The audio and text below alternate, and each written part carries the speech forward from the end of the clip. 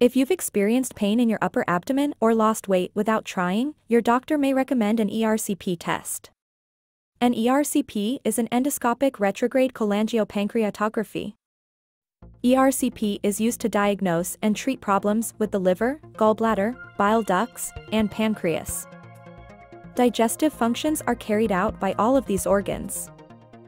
The liver is a large organ located on the upper right side of your abdomen.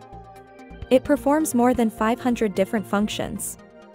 It makes a substance called bile as one of its functions. The function of bile is to break down foods so they can be digested. Until bile is needed, a small organ near the liver called the gallbladder stores it.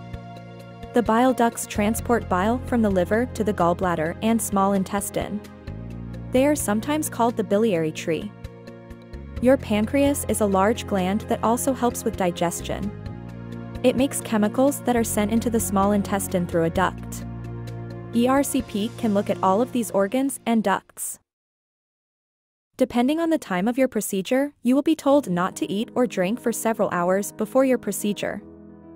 Your stomach and duodenum must be empty for the procedure to be accurate and safe. Also, tell your healthcare provider if you have any allergies, especially to iodine. Iodine is in the special dye used during ERCP. When it's time for your procedure, you may be given medication to help you relax or sleep. This is called sedation. This medication is usually given through an IV line, put in a vein in your arm or hand. Your throat might be numbed with a spray or liquid, and you'll be given a small plastic guard to protect your teeth. You will be positioned on your left side on an examining table in an X-ray room.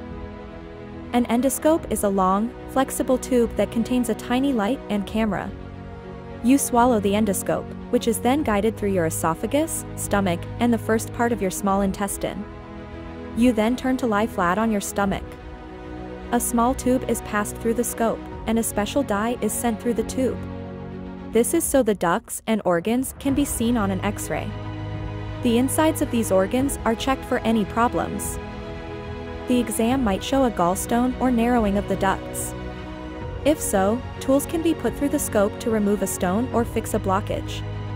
A biopsy is a tissue sample that is taken for further testing. ERCP takes 30 minutes to 2 hours. After the procedure, you will not be able to leave until the sedative wears off. A family member or friend will need to drive you home. If any kind of treatment is done during an ERCP, such as removing a gallstone, you may need to stay in the hospital overnight. Check out our next video on the colonoscopy procedure, and please subscribe and support us to learn more. Thank you.